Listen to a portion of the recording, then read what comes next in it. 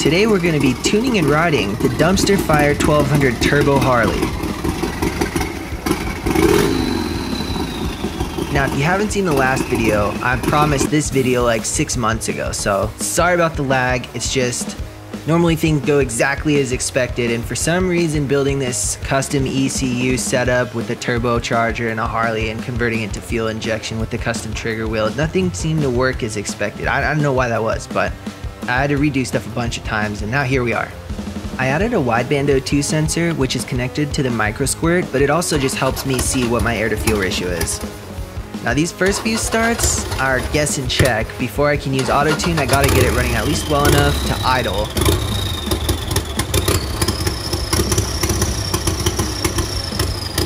And a few hours later, she's purring like a kitten, not smoking like a freight train as much, at least at idle.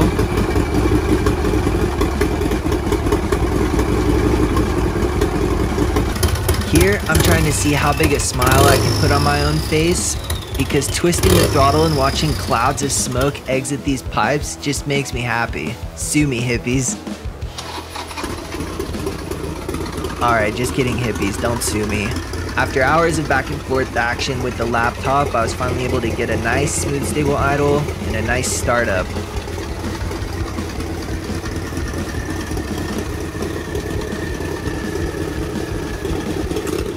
Now that the bike's running pretty smooth and steady state, I can fire up the auto tune on the laptop and go for a ride. And I'll just set the laptop on the seat next to me.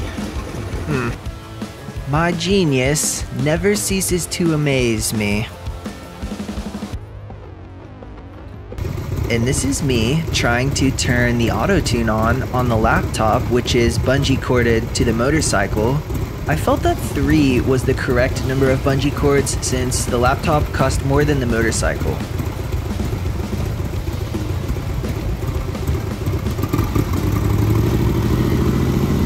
I definitely got a lot of tuning done in the driveway, but there's still quite a bit left to do on the road. The auto-tune worked really well though, and each time I was able to rev out a little bit higher and with a little bit higher load.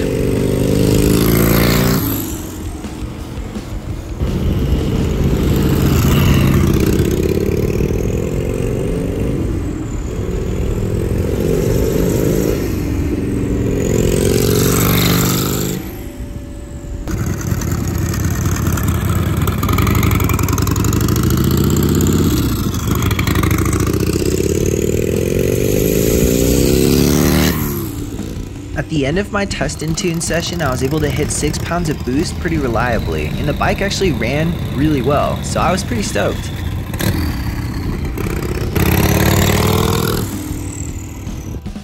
Now this dumpster fire of a motorcycle is tuned well enough to run up to 6 pounds of boost, but it's definitely not optimized in 6 pounds of boost. It's really conservative. I can't promise a timeline, but I can definitely promise another video with this bike, and it's probably going to involve more boost and a more aggressive tune. So if you haven't yet, subscribe, stick around, and you'll get notified when that video comes out. If you guys have any comments or questions on the build, feel free to drop them in the comments section below, because I've been really enjoying reading your guys' comments and thoughts on the build so far. I'm an enthusiast just like you guys, and I get a kick out of what you had to say. I'm looking forward to the next one, but have a great rest of your day until then. Peace!